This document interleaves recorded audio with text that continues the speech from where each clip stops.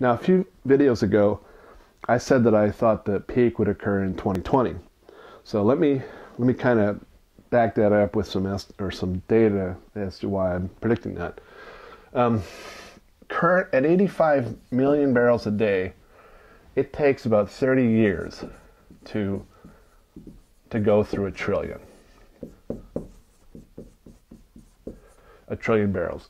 This is the unit that oil is measured in. So 30 years, 85 million barrels a day. Now, when you talk to petroleum engineers, they say, here's 1 trillion. Okay, here's another. 1T. 1T. Come on, write those ones. 2T. And 3T.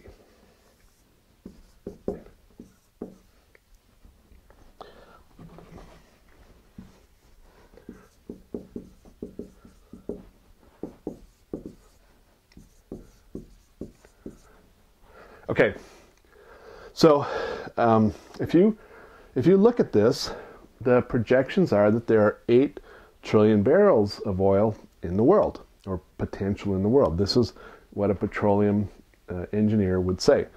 Now, this trillion is gone.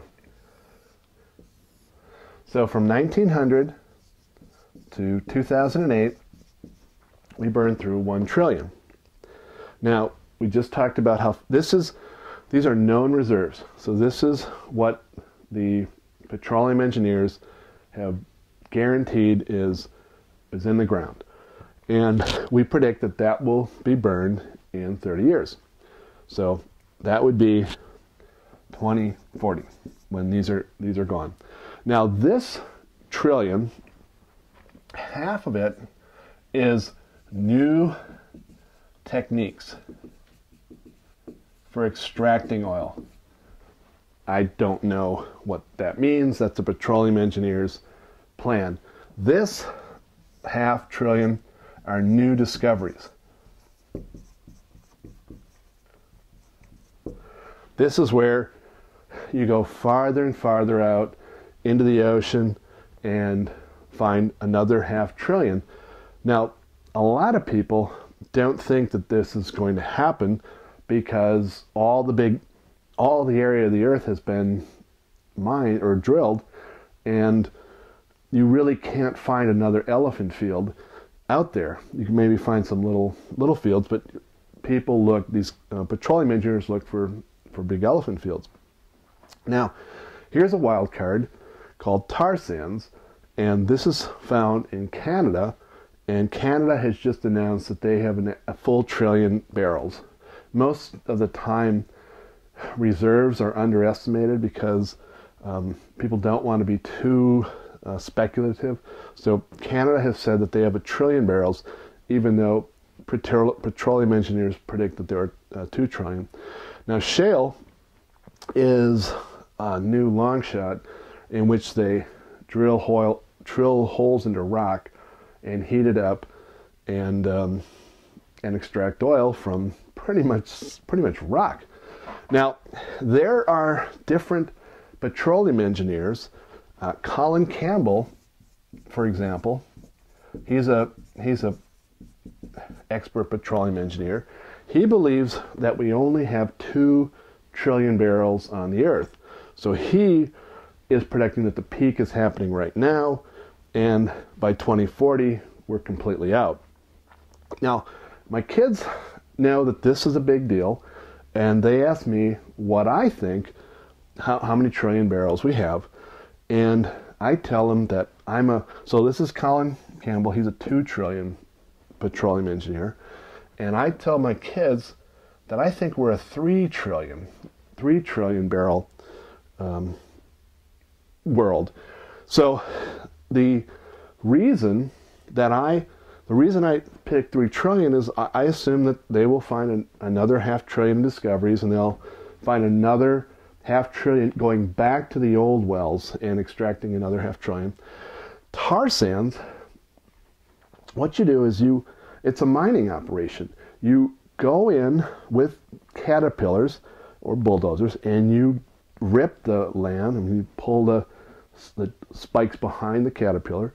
You then pile it up, go to a wheel loader, put it on a truck, take it to a refinery in which you heat it up because it's frozen, and then because it's tar, you've got to turn that into oil, which is a technique called cracking, which I haven't gone into, and then out pops oil.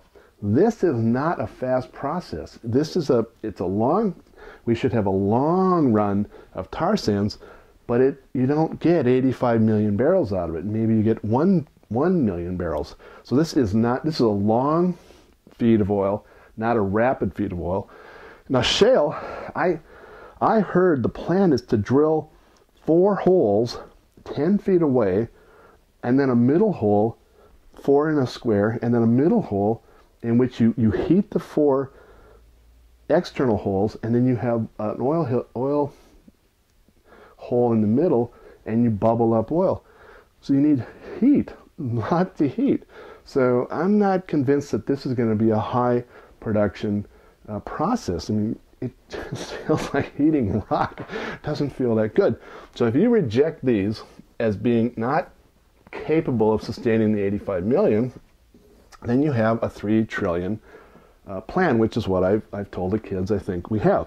So if we take this barrel of oil, or this trillion barrels, we know that we go through 1 trillion in every 30 years.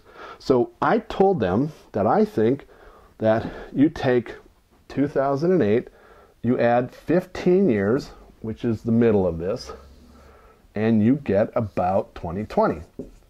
So I want to justify the 2020. I'm not just picking it out of the air. I'm looking at the middle of the possible 3 trillion. Now, petroleum engineers tell me not to listen to Colin Campbell because he's a 2 trillion petroleum engineer. So I am a 3 trillion petroleum engineer. I believe that we will peak in 2020. I believe we'll be pretty much out by 2050.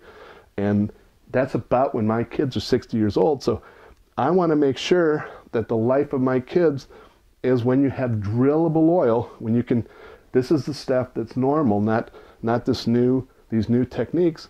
But so I just want to tell you I'm a 3 trillion guy, and that's why that's where the number comes from.